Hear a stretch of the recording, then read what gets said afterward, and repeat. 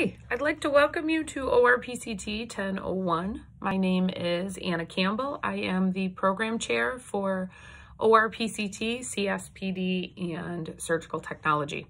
I just wanted to take a minute to introduce myself. Sometimes I don't get to see you guys. Wanted to just talk to you for a sec about kind of expectations. I want to make sure that you look through the syllabus carefully on Blackboard. Remember that the online component is all of your classroom work. So all of your tests and exams and discussions and everything is on Blackboard. Your in-class will be your lab. So that is going to be all filled with skills competencies that you're going to want to use as much time as possible during lab to practice. And then grading. We actually grade those skills to see your level of skill. How much have you practiced? How much time have you put in? I want you to make sure, so as far as the classroom component goes, make sure you log into Blackboard, start with the syllabus. That's the first thing you should do. The syllabus is going to tell you absolutely everything, the grading, how it's done, the weight of the grading. Lab is 50% of your grade and the classroom is the other 50%. So please go through that syllabus carefully. That's your step one. Then you're going to go into course content. And you will see different modules there. Each module is 1 week long. So click on that first module. It'll tell you the dates that, what module you're in. The dates will be there. It's going to tell you a reading assignment, a presentation will be offered, and then a discussion and an exam. So the reading should be first. Make sure you read carefully through your chapter.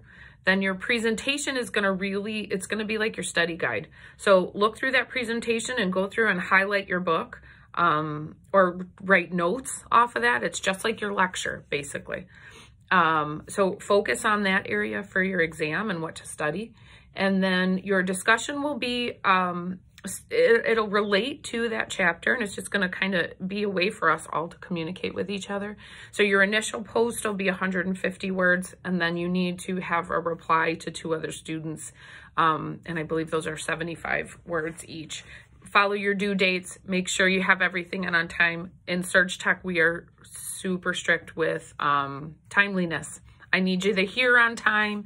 On time means 10 minutes early. Make sure you're here a little bit early so that you know you're here on time.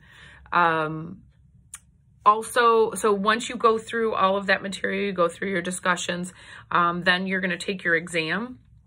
That exam is timed. So obviously you can use your book, but you want to make sure that you are studying and doing your reading. You will not get through these exams if you wait till that day to open your book.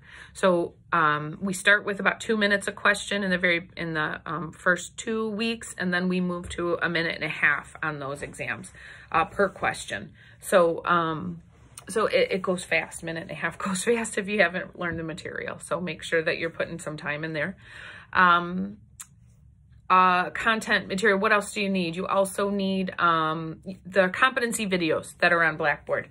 So your lab skills that are required, we call competencies. You will always have a video the week before for the competencies that you're expected to complete that following week. Look through those. Practice at home. After you learn the skill, put the video back on. Make sure you're doing it correctly. Ask your family to watch you while you're practicing to see if you look like what the video looks like. Again, if you need to schedule more time in the lab, I'm always here. Just send me an email and we'll set up a time for you to come in and get some more time in the lab. I cannot stress enough how important practice is. I support practice, so there's really no excuse as long as you reach out to me and let me know. If you're struggling in the classroom, have to reach out to me and let me know, and we can come up with some better study tools or some guidance on how to move you successfully through the course. But the biggest thing is communication. Make sure you're talking to your lab instructor. Make sure you're talking to me if you need to. But can't stress communication enough. There's also a credible resources page on Blackboard that is a great place for resources, reliable resources. Medicine, you can get some crazy information on the internet. So you really want to make sure that anytime you are researching something that you need a little bit more information on, that you're going to a credible resource. So I think that's about it. For lab, make sure you're showing up with scrubs. Scrubs means any kind of scrubs, anything. You can grab them at Walmart, they're real cheap. Any color, it doesn't matter. Any pattern. Just make sure no jewelry, no earrings, no face piercings, no necklaces, gym shoes, because you're going to be moving a lot during lab. You're kind of busy. We have you doing a lot of stuff in lab, so make sure you're ready to roll when you come in here. Again, any questions at all, reach out to me. Really excited about you guys starting this journey. This is a lot of fun. It is hard work, but it is real cool when you're done with it. Something to be really proud of. The end of this course, you're going to know whether the operating room is right for you. There's a certain expectation. There's a lot of rules we follow.